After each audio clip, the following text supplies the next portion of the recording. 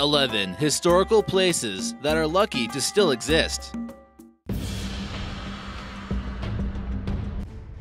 Number 11. The Colosseum. We might not always think about it, but many of the historical landmarks that we know of today have survived incredible circumstances, ranging from warfare, natural disasters, and just from being extremely old. There's reasons why only 1 out of 7 ancient wonders of the world are left standing, and we only see a fraction of the great historical landmarks that once existed on Earth. The Colosseum is a perfect example. It was constructed in the 1st century AD, and it's lucky to still exist. In the year 296 AD, lightning struck the wooden floor of the arena, and much of the enormous amphitheater was set ablaze by Mother Nature. If that didn't already seem unlucky enough, lightning struck again, but luckily, it didn't catch on fire this time. In 455 AD, Rome was completely sacked by barbarians from the north. Its colossal size kept it from lying in a pile of rubble, but it was relentlessly pillaged for loot and stone. The Colosseum we see today is only 2/3 of the original structure. Number 10. The Parthenon Athens. While exploring many remarkable ancient Greek ruins, you may notice the Parthenon in Athens, which isn't exactly in its best condition. This enormous temple, dedicated to the goddess Athena, was certainly one of the finest examples of Doric architecture and completed in the 5th century BC. It's been through quite a bit of punishment in the past, and it's truly a miracle that it's still standing, and not some mythical place that's completely destroyed. The Ottoman Turks who occupied Greece used this ancient temple as an ammunition and gunpowder storage depot. The Venetians bombarded the city and the Parthenon exploded, destroying much of the temple and its artwork. Reconstruction efforts have been diligent in recent years, but certainly it's not even close to the former jewel that it once was. The pillars still stand tall, and we should consider ourselves lucky that some of it still even exists at all. Number 9. Queen Hatshepsut's Temple. Built by a woman named Queen Hatshepsut, she revolutionized architecture in Egypt by constructing this unbelievable funerary temple. She's the second confirmed female pharaoh, and she came into power since her father Thutmose never had a son. She's often portrayed as a man and wore the ceremonial beard you see here. Located in Deir el-Bahari, this temple complex is an example of perfect symmetry and was completed in the 15th century BC. For reasons still unclear to this day, her son Thutmose III ordered that his men try to erase any written history of his mother. This included scratching out her name from monuments and even destroying many statues that sat at this remarkable temple. Here in this photo, we see what used to be her image receiving a blessing from Amun-Ra that was completely carved out. Why he didn't just go the next step and just completely destroy her greatest monument is still somewhat of a mystery. Unstable politics in Egypt, as well as foreign invading armies who occupy this country, make it a wonder this place still exists. Number 8. Ancient Bosra. The ancient city of Bosra has been mentioned as far back as the 14th century BC in Egyptian documents. Here in this photo, we see the ancient Roman amphitheatre that was built by the Romans and is still used today for its excellent acoustics. The city is located in the country of Syria, and this amphitheater was originally built outside the city walls, but later enclosed by a fortress. The theater is constructed out of black basalt in the 1st century AD and can seat a maximum of 15,000 people. It was one of the biggest arenas ever built by the Romans, despite its distance from Rome. The ancient city of Bosra was once an extremely important trading destination and was once home to people of all religions. In 2015, people reported that parts were damaged due to political instability in this area.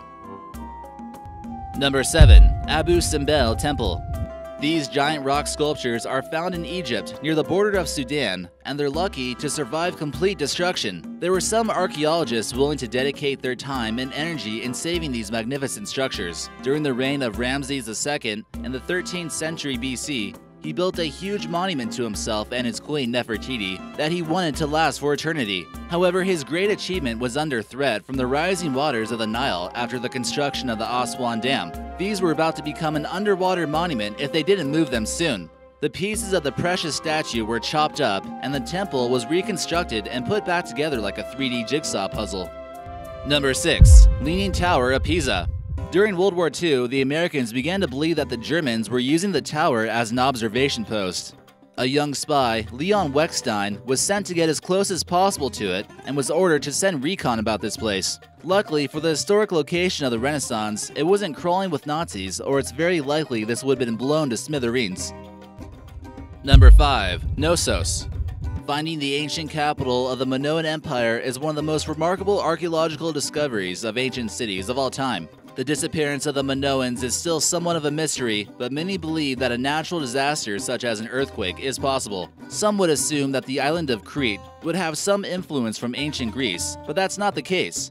In fact, the ancient Minoans had a language that was completely different. The city itself dates back to about 2000 BC and believed to be the oldest city in all of Europe. It's possible that at some point in time around 1100 BC, the city was abandoned under mysterious circumstances. The urban area reached about 18,000 people around 2000 BC, but at its peak, it could have hosted about 100,000 people, which was huge in ancient times. Amazing artwork and also pottery was uncovered like you see here. Tourists who visit the island of Crete can still be amazed by this Bronze Age city. Number 4. Pompeii. The city of Pompeii was once a thriving colony of the Roman Empire until it was completely covered in volcanic ash in 79 AD. The town, located near modern-day Naples, is now one of the best preserved ancient cities in all of Europe. It was home to amenities such as an amphitheatre, a gymnasium, and a complex water system. At its peak, it reached a population of about 11,000 people. Some of the inhabitants are still preserved from the very thing that brought their demise. This is one of the only places in the world where people were turned into statues. Them and the entire city were buried in ashes from Mount Vesuvius' explosion. Here in this photo, we see what's left of the temple to Jupiter and the volcano that brought the end of the thriving settlement. After being well preserved under about 10 feet of ash, it was rediscovered in 1599 while digging a channel. Currently, it's one of the most popular tourist attractions in Italy. However, it's being quickly damaged from erosion, vandalism, and light exposure. Number 3. Palmyra. This historical site is hanging on to life by a thread and is under severe threat of being completely wiped off the map.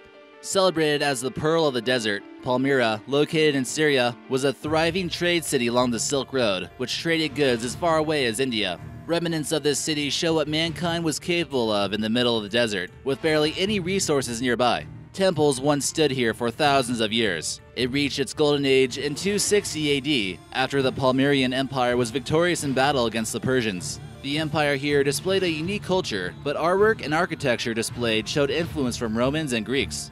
It's truly hard to tell you what still exists, since the Google Maps in this area seems to be outdated, but it's believed that parts of it still remain.